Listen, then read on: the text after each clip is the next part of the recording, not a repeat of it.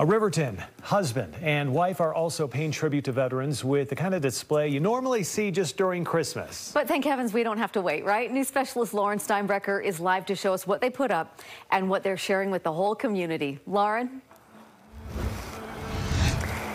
Dee and Mike, the Eaton family wanted to do something different, something patriotic. So they put up these lights. They've got music that you can tune in on your radio when you come by. And what people see when they stop by here is bringing tears to their eyes. Drawing in the whole neighborhood. The faces, the trees, and the faces. Yeah, the faces. A holiday display. Yeah, this is big. This is a big deal to me. That Brandy Eaton and her husband spent hours and hours on, stringing thousands of lights. So that tree alone has 6,400 light bulbs on it. Wow. Alone, just that one. That's commitment. Knowing their commitment doesn't compare to the dedication I have a father who was in the Air Force. Of the people they're honoring. These veterans, they don't get the recognition I think they deserve. Brandy wanted to do something special. I will proudly take a stand.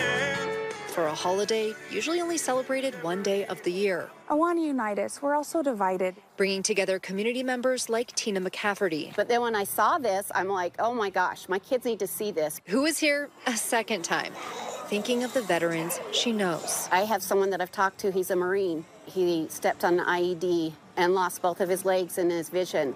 And he said I would do it again. I am so grateful for those, for those men and women that put their lives on the line for us. From stories of war and sacrifice, here a moment to reflect. I think it's fabulous and it makes me cry every time I watch it. A moment to appreciate.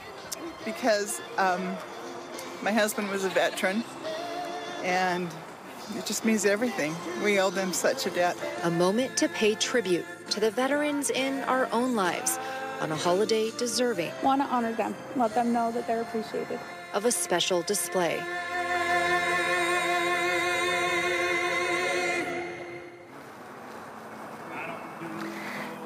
As the sign says, thank you, veterans. We all know somebody in our own lives to thank this weekend. And if you want to come out here with them to see this light display, it's very easy to remember. It's on Admiral Drive here in Riverton. Just look it up. Come out here. You can't miss this house, Mike. What a great tribute. And can you see there just how much people appreciate it? I love this. Lauren, thank you.